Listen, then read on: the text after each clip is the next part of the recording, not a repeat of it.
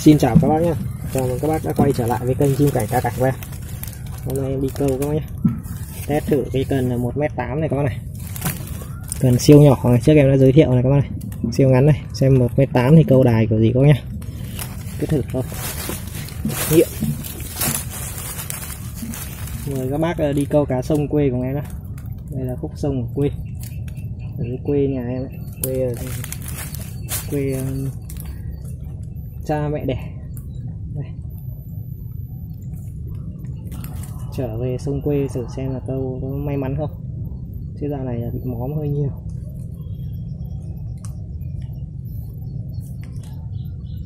Nước thì nó chảy chéo chéo nên là em sẽ câu chéo chéo để gọi như là nó đỡ chảy thôi nhé. 1m8 là chỉ câu được sát bờ thôi anh em.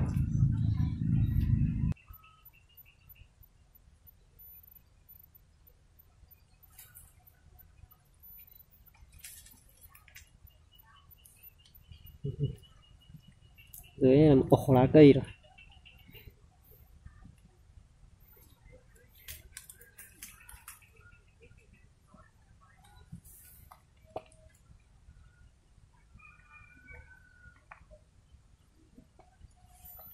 Em câu ở một chỗ toàn cây sấu các bác nhé, đây là rất nhiều lá sấu ở dưới sông.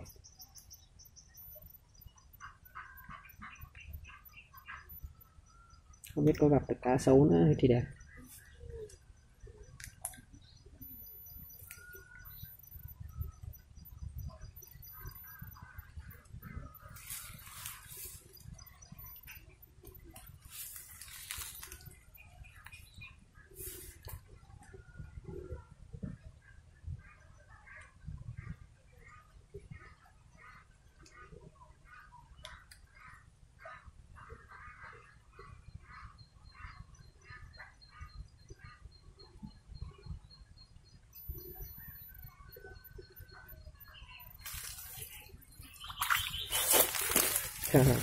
Rô rồi anh em ơi,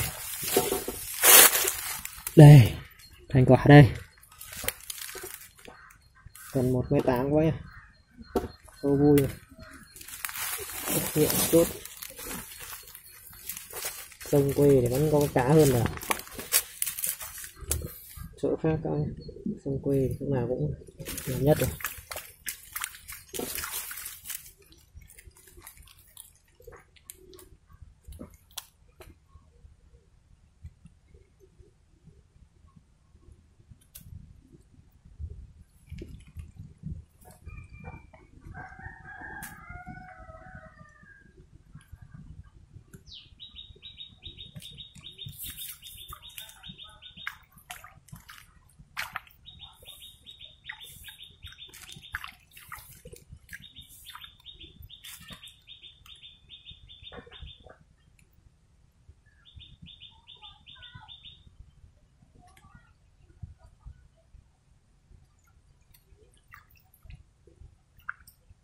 Cái cần này mà dính được con cá rô tầm 3 ngón tay thì anh em có thể hiểu cảm giác của nó phê như nào. Em đang mong một pha như vậy.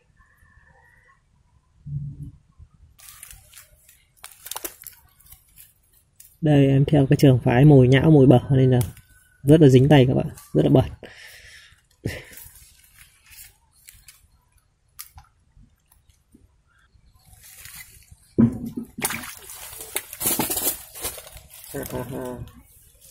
Tiếp tục là rô đó nha.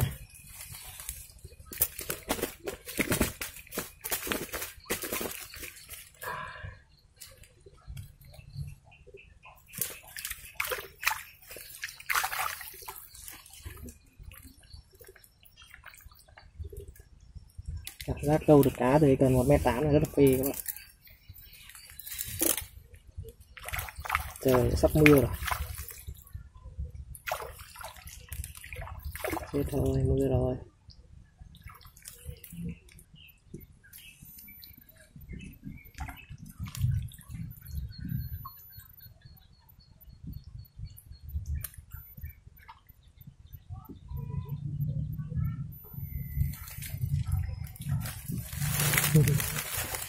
Có đàn rô vào thì câu được liên tục thôi các bác.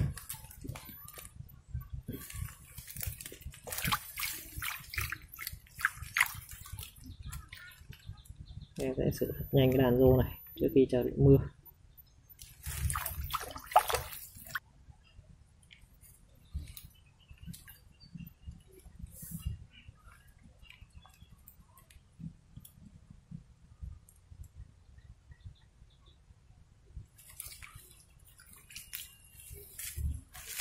Lại tiếp tục các bác nhé.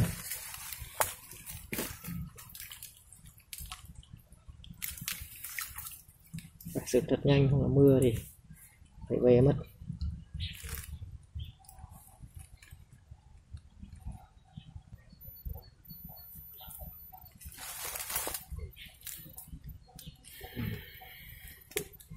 Không nhanh là đàn rô nó sẽ đi ngay các bác nhé.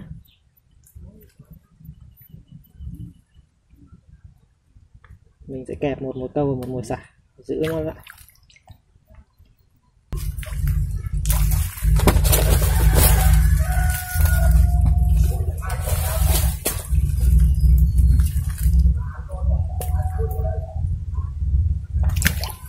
Thường thì rô nó sẽ ăn theo đàn, nên là anh em mà thấy có một con thì chắc chắn nó sẽ có nhiều con,